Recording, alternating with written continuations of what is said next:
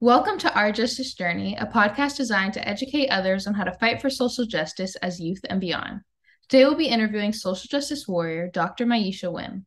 Maisha Winn is the Associate Dean and Chancellor's Leadership Professor in the School of Education at UC Davis, where she co-founded and co-directs the Transformative Justice and Education Center.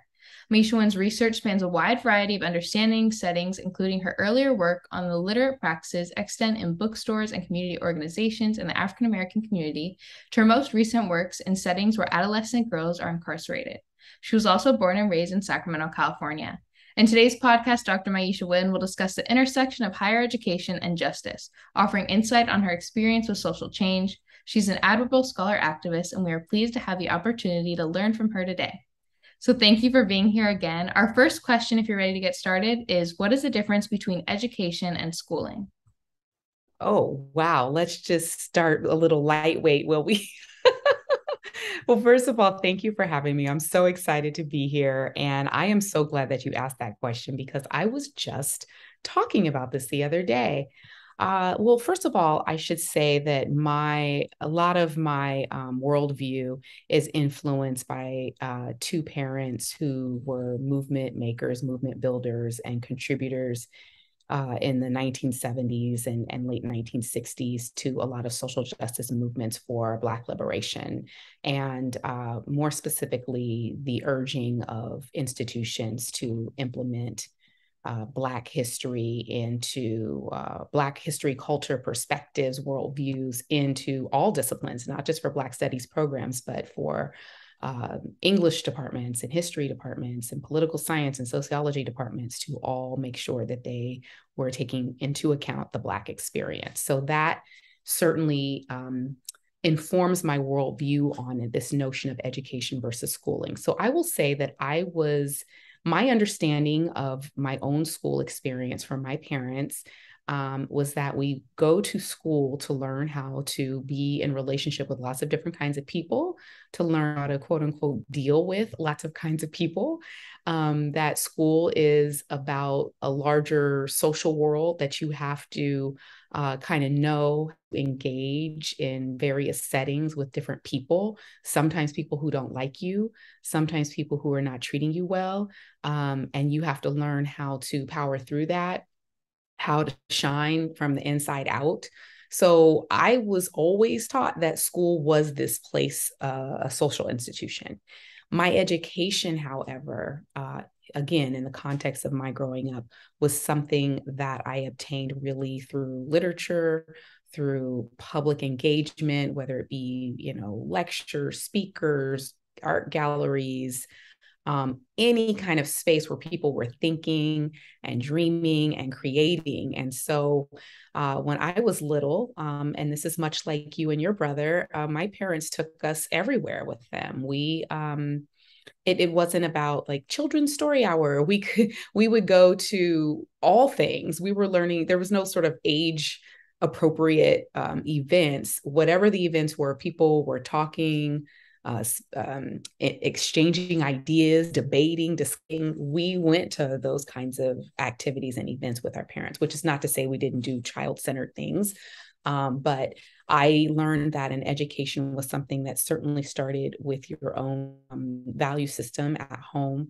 It started with the world. And certainly there were elder members of my family who did not have the opportunity to go to a four-year college university. And they were some of the most brilliant people. They were the people who built the capacity for the rest of us to be able to go to school. They had a vision and they executed their vision, and they wanted to make things so that the next generations could get an education formally. But also, I think about what great thinkers they were, even without a so-called formal education. So I do want to also lift up that one of my favorite books is by a scholar named Walimu Shuja. It's called Too Much Schooling, Too Little Education, where he actually argues that Black children in particular receive a good amount of schooling, but they don't always get an education in schools. And so that's one of my reference points when I think about the relationship between education and schooling.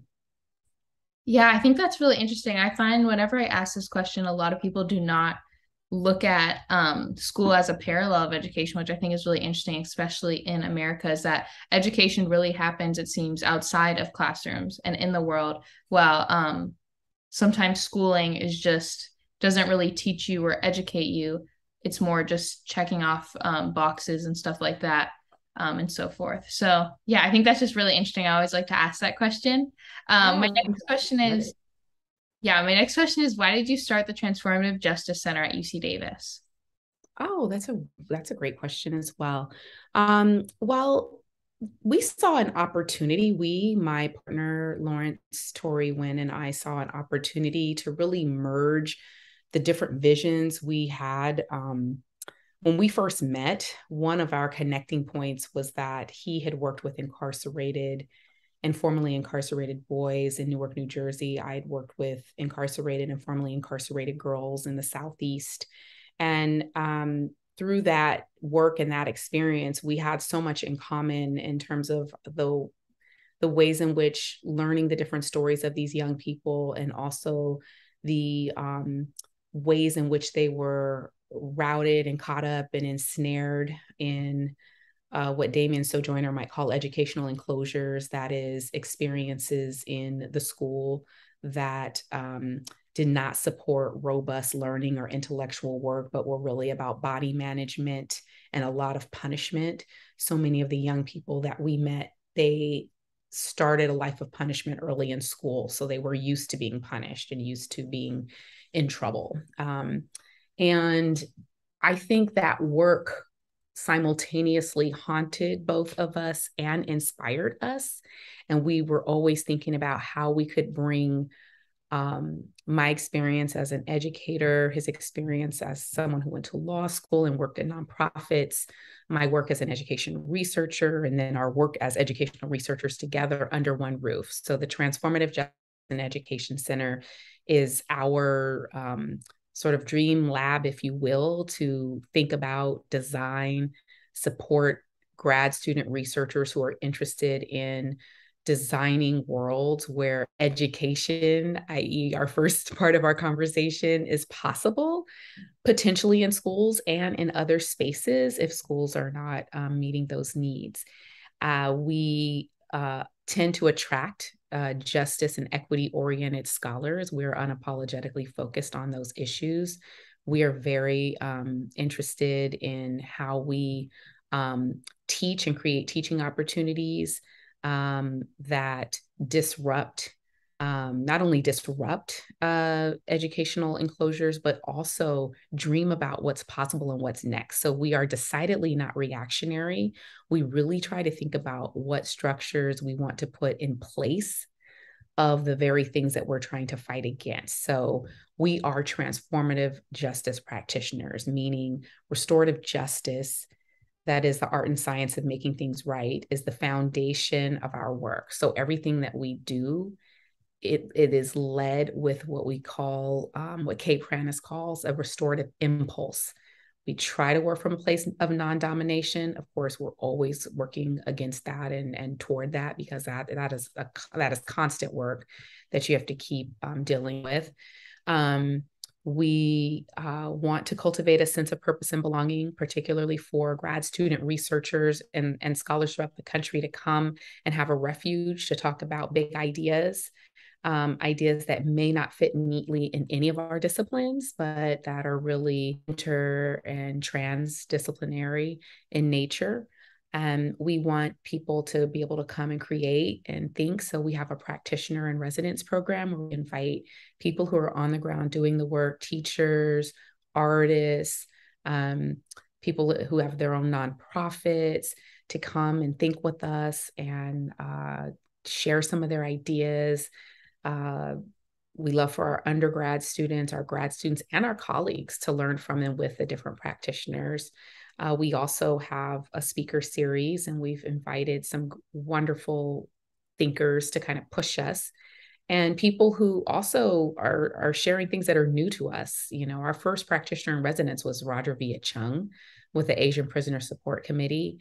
He was the first person I ever heard talk about the Asian prisoner uh, experience as part of anti-Blackness. Like, I mean, he was just sharing things and pushing us in ways that things we hadn't really thought about. And I think it's really interesting, sort of coming full circle. We had a graduate student researcher last year, Wayne Jopanda, and we had him working on the Asian Futures Project. So fairly soon we will be putting a resource guide on our website about Asian and Black American solidarity work in California.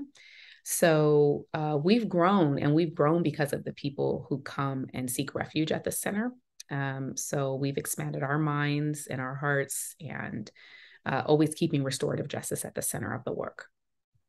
Wow, I think that all sounds really, really dope. Everything that you said. And just as a follow-up, if you mind if I ask, how did you go about really starting it? Did you like go to the chancellor and you was just like, hey, that sounds like a great idea? Or like, did you guys have to really like go through some steps to like prove certain things and then you were given the center? I guess how exactly did you get it started when you Oh, were on the that's a campus? great question. Yeah. So the way universities work, let's see, I was at the University of Wisconsin, Madison prior to coming to UC Davis. And when the possibility of coming to Davis was becoming a reality, one of the things that I asked for, because I was very interested in doing this, and we were poised to do this at the University of Wisconsin Madison, was to start a research center that was centered on restorative and transformative justice. The then dean in the School of Education, Harold Levine, thought it sounded like an idea, and talked to different people at the time. Linda Katehi was the chancellor, and Ralph Hexter was the provost. They were very supportive of the idea, and we were very fortunate that when we got a new chancellor, Chancellor May, he was also incredibly supportive, and even came and participated in a restorative justice circle early in his time, which is not the easiest thing to do because it's a very vulnerable space. And I think to be a high level administrator and to put yourself in this space of being on the same level with students and staff and faculty was an incredible nod to him believing in the work enough to participate in the process. So yeah, I think it just took a lot of people believing in it, and we had we pitched the idea. Of course, we had a proposal, and we had worked on a vision statement with one of our dear colleagues, Sujatha Baliga, who's one of the leading restorative justice attorneys in the country. We had her go over it with us, and we've since we've grown, we've changed it a little bit. And I think one thing that the university saw too was that there were a lot of graduate students who had research questions and interest in the kind of work that we were doing. And they really wanted to support, they knew supporting us was also supporting our students. Got you. That all sounds really dope. Thank you for breaking that down. Um, Yes. Yeah, as a follow-up question, not a follow-up, but just as another question, was there any particular moment or experience in your life that you felt like you wanted social change to be your career or to be a driving force in what you do every day? Hmm. Um, well, I don't know if there was a particular moment, but I was actually just I did a podcast with some colleagues, and I one of the things that I shared with them is that my mother, in my opinion, was a justice warrior. She was a justice warrior in her everyday life. She demanded that people were honest and that people did the right thing. And she didn't let things go. And I think as a kid, there's different moments when you're seeing your parents and you're kind of like you get worried because you're a kid, you do care about decorum and everything being in order. And I would say, "Oh, mom, we don't have to make a big deal out of it. Don't worry about it. It's no big deal." And she's like, "Yes, it is." And I'm like, "Oh my gosh, she's gonna make a big deal out of whatever this thing was."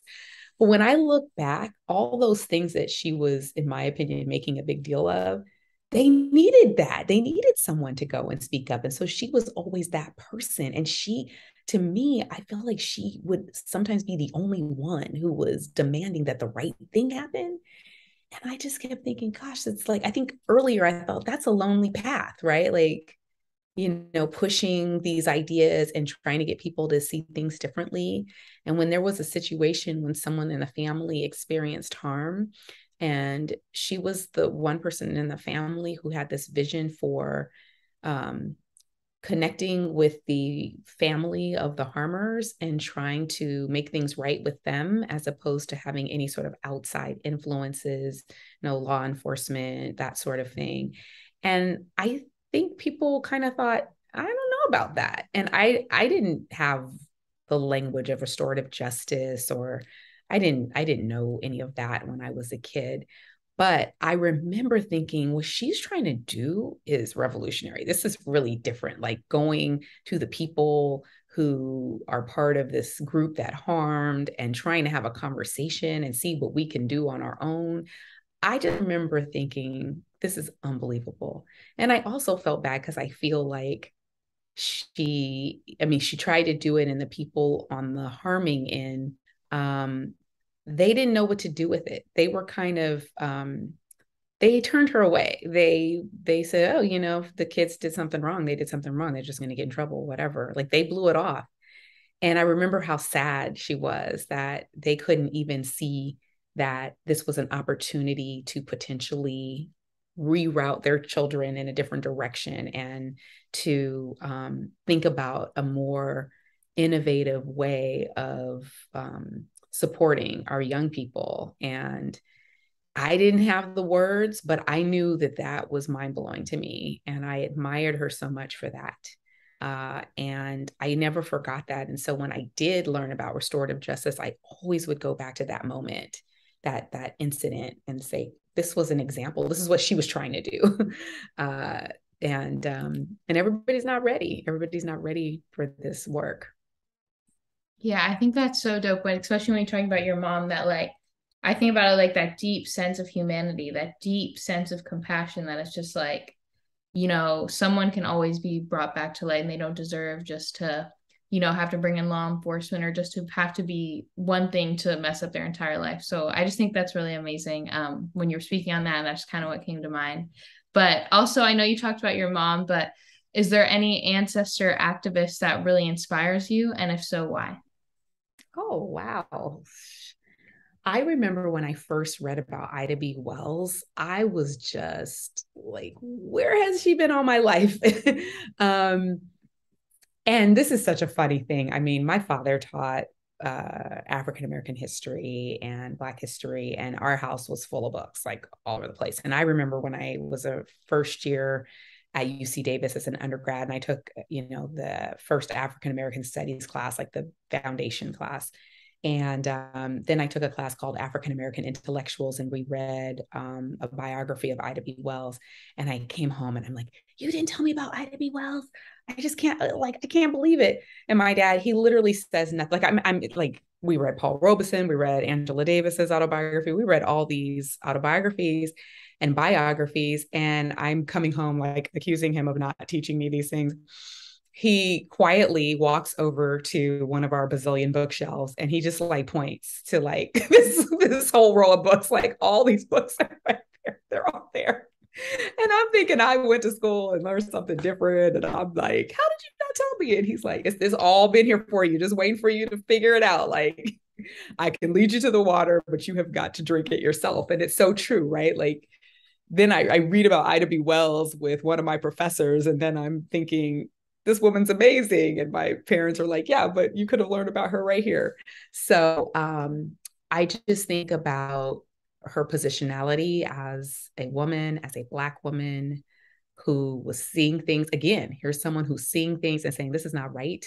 Launching an anti-lynching vision and campaign, and going hard and writing and making sure that the word got out. For her to do what she did in those times, it's so powerful, and it speaks to how we all can be doing something and we can do more, and that it's possible. And she didn't have the protections that many of us have now. So yeah, so Ida B. Wells, I would say, is certainly one of my social justice ancestors. Yes, she is so inspiring. Yeah, just like Especially I just think also when you think about like journalism today and like writing and stuff like that, even today a lot of people it's just very one-sided, but when you think of her doing it back then and the cause she was doing it for, like that is just mind-blowing. It is. It really is. Yeah, and for my next question, with your center or just in your career in general, how do you work to bridge the gap between secondary schools and higher education experiences? That's a really good question. So, bridging the gap. Well, I, throughout my work, have positioned myself very much as a secondary person, secondary meaning focused on middle school, high school, that age range, grades seventh or sixth through 12th in terms of my work. And I really, and I don't think this is a good thing. I think I was really, kind of focused on that group, that age group. And I think early on, a lot of work pointed towards how you're going to prepare kids for college. Um, and I knew that I wanted students prepared not just to go to college, but even beyond, right? Like, and not just get to college, but have the ability to have agency at the university, to have a sense of why they wanted to study and the purpose for studying, and also to acknowledge and be okay with a little struggling being a part of studying. So I always had this, kind of goes back to the conversation about education versus schooling. I think there are so many opportunities at the university to focus in on particular disciplines. And sometimes I just think if young people could get there and experience that and immerse themselves in that, that it would just blow their minds, particularly kids who may not know or understand what this looks like and feels like. And I think um, now when I think about my work, I talk about 5 pedagogical stances, and the fifth stance is futures matter. And when I talk about futures matter, I talk about young people being able to imagine multiple paths forward for themselves and to really think expansively about learning and different ways that they can learn. And certainly, we still see a formal education, particularly for multiply marginalized children, students, as it's still the currency of the day to a certain extent. And we also have to think about this entrepreneurial spirit and these abilities to engage in digital media practices that also can they're way beyond me. I don't know, I don't profess to know everything about them, but young people have a lot of different ways of communicating now, and of connecting with the rest of the world. And I mean the world, not just locally or nationally, but globally. And so I think there are some things that are so exciting. So I believe that our universities have to have spaces where they're learning from young people as well, and really listening to young people about the kinds of lives that they're imagining for themselves. I think young people have a better handle on language and identities. And so there's a lot of ways in which we can be led.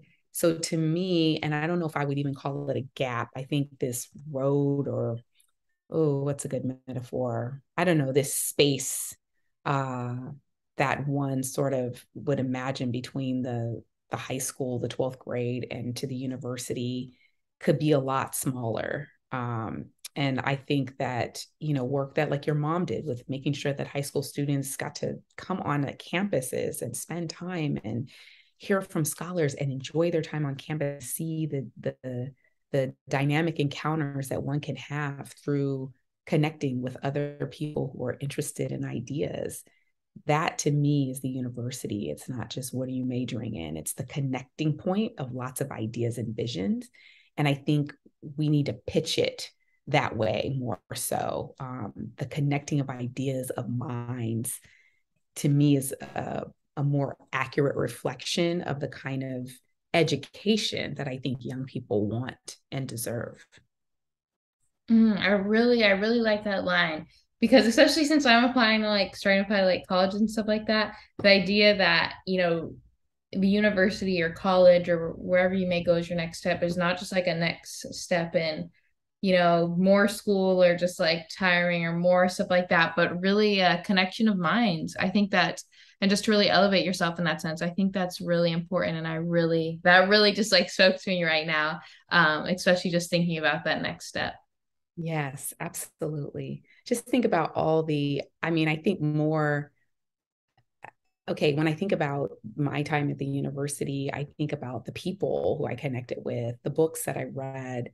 Yes, coursework is a part of, is a guiding part of that. But when I think about the relationships that were formed and the ways in which particular relationships pushed me, maybe those relationships were with faculty, maybe they were with a staff member and student support services, or maybe they were with my peers, with other classmates. And so when I think about that, I think those are, we undersell those when we talk about the university, because we don't talk about them in terms of what it really boils down to for us are those connections and those relationships. So when I'm talking to people about the university, I usually focus on that space, the relational space. Yeah, and I think that's so beautiful. My next question is, how do you feel scholarship can be used to mobilize groups of people? And have you witnessed some examples of this in your own life or in your work? So one of my other sort of heroes, or I forgot how you worded it, but social justice activists, no, ancestors. So my father is a historian, so I draw a lot from history and historians. And one of his heroes was John Hope Franklin. And John Hope Franklin wrote a book called From Slavery to Freedom, which has had many editions. And he wrote that book when history scholars were saying, well, we would love to teach about the Black experience, but we don't have a book. We don't have a textbook for that. So John Hope Franklin said, I'll fix that.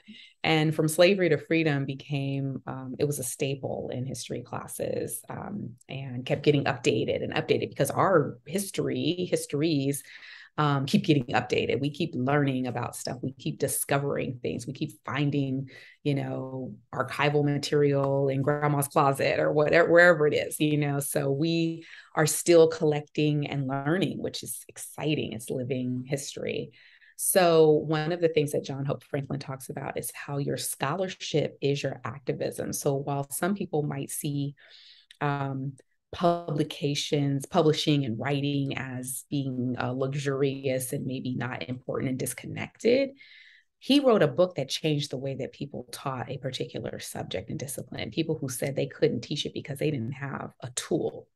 And he said, we can fix that. And so I always think about that idea that your scholarship can be your activism. You have to get your work into the hands of the people. I always talk about the E40 approach. Like, you have to get your materials out. He got his CDs out from his tapes, or I don't know what he had at the time, but from his trunk of his car, right? And so we can't just, store our books and stuff on the shelf and expect people to just find it. We have to get copies out to people. We have to do work with learning communities and share the work and put it in people's hands. And so for me, I think that there are so many aspects of the writing and having people be able to hold something and reflect and build with it, use it as a tool for conversation and not necessarily agree with it, challenge and push it. I think that's an important part of, what I like to put out in the world, because people can still grapple with it. Like my book, Justice on Both Sides, I was just doing a workshop for teacher educators today. And it was so incredible to know that people were still reading the book and raising important questions and applying it to their context. And so that work can kind of live on and continue to inspire and raise questions. Yeah, for sure. I think that's definitely a good point. I do think sometimes people think there's a very much disconnect in what you write and getting it into the hands of the people, right? But Yeah. it's as much one thing as in the other. Yeah, I guess writing and producing that work, but also getting it into the hands that need it and need that knowledge. So I think that was just a really good point to say there. And my next question is, what role do youth have in social activism? Oh, wow. Thank you so much for that question. Well, maybe we should start with some definitions. I have a colleague named Lorena Marquez in the Chicanx Studies Department who wrote this gorgeous book called La Gente about the Chicano movement in Sacramento. And it resonates for me having grown up in Sacramento, but also because of Professor Marquez's beautiful writing and the way that she tells these stories of everyday people, parents who just wanted their kids to go to, get a solid education, and not just go to school, get a good education, um, who wanted their rights and humanity acknowledged in the workplace, and that while we tend to lean towards or think about these big famous figures, that there were really just some everyday folks engaged in this work, la gente, the people. And so when I think about my own sense of activism, I think that activism shows up in so many things that I do. Activism shows up in my parenting. It shows up in the way that I have to engage on behalf of my children in schools.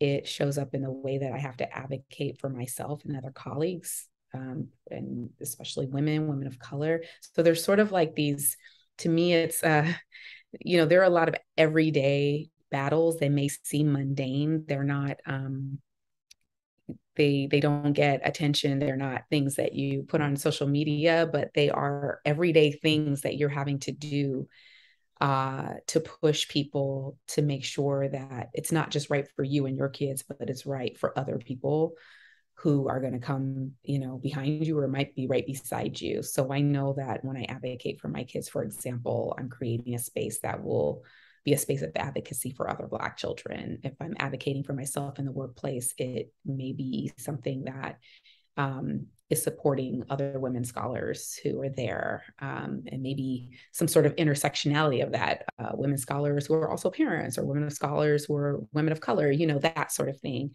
So when I think about my daily activism, or I think I inserted daily, when I think about my social activism, I think about the daily, the mundane, the things that I really think we shouldn't have to fight for. But here we are. And so they're the things that people may not see all the time, but there's something that happens almost every day, if not at least a few times a week. And I think we don't talk about that enough, that people are having battles in their day-to-day encounters. Yeah, I really like how you put that. The idea that social change is not just like when you attend a protest or when you write, you give a speech or whatever the case may be, but social change and doing good is a lifestyle. Um, and I just think, I don't know, that really sits with me a lot because I think it's not only about what we do, let's say, or it's not only what we do like on the clock or whatever the case may be, whoever, may apply to, but it's really about what we do off of it and what we do in our daily lives and who we are after that, or who we are after the cameras or whatever the case may be. So yeah, I really like that. So thank you for giving me that new perspective and probably giving our listeners a new perspective as well. Thank you. And then for our last question, what is your motivation to fight for social justice in your career and life every day? Oh, wow. Well, first of all, I mean, when I think about, I'm going to circle back to Ida B. Wells, but also I think about people like Angela Davis. I love Angela Davis so much. Right before the pandemic hit us in 2019, I was in Madison. I was speaking at an event, and she was speaking at UW-Madison, and I got to go to her talk, and I was just blown away by her ability, all the fighting and struggle that did on all of our behalf, for our humanity, for our dignity, that she still has so much energy. And she was talking specifically about her, how inspired she was by young people, and how young people had maybe even a greater facility with words, with language, with fluidity, that um, perhaps activists in the 60s and 70s didn't have. She also talked about there being a time, this really brought me to tears actually, when she and her comrades would wake up in the morning and expect that the revolution would have arrived, and it hadn't. And I kept thinking about how it would feel to really think like tomorrow is the day, it's going down tomorrow. And then you wake up and it still didn't go down. And I think we had a few of those moments in 2020 where we thought, we're going to turn the ship around. Like everybody's paying attention. We're going to, do this. That's the closest I feel like I've felt in my life of like, maybe tomorrow we're going to get up and this is going to be a different thing. So I thought about that all those mornings she got up and things still hadn't quite changed the way she imagined, that she still was fighting. So I feel for me to keep going, it's like the very least of what I could do. Also, I have a dear colleague, Erica Miners. She's written several books, but one of my favorite books is Right to Be Hostile: Schools, Prisons, and the Making of Public Enemies. And I remember reading that book, and Erica talks about, she's like, I have a lot of activist friends, people who work in nonprofits who do this. They don't have an office at the university and they don't have a healthcare plan. And so, that I connected with her very early in my career, and those kinds of things really changed my vision. Like there's no time to be tired. One of my mentors is Carol Lee, who, before she even started as an educational researcher at the university, as many of us know her, she was already an institution builder. She had already started an African-centered preschool, as well as 2 additional schools, and was doing that kind of work. So in my mind, it's like, there's no, you don't stop, you just keep doing it. There's no excuses really, because to whom much is given, much is required. There's that, but there's also like, there's plenty of models for getting the work done. Like we do it because, it has to be done, and I'm not going to wait for somebody else. I love that. And that the idea of like our motivations and our moving forward is all kind of interconnected with each other, and all in Yeah. the past, in the future, in the present, in all those fields. So that was our last question. We thank you, Dr. Maisha Winn, once again for being such an amazing contribution to this discussion, and hope to continue connecting with you in the future. Thank you again to our listeners for being a part of this discussion as well. We hope that you enjoyed our podcast. Make sure to keep up to date with new stories and interviews in the near future.